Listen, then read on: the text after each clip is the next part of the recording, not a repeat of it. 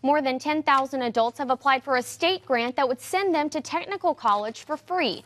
The number of applicants for the Tennessee Reconnect grant has exceeded initial estimates by more than 2,000. The grant offers eligible adults the chance to receive training from a Tennessee College of Applied Technology. It's part of Governor Bill Haslam's Drive to 55 plan to ensure 55% of Tennesseans have a college education by 2025.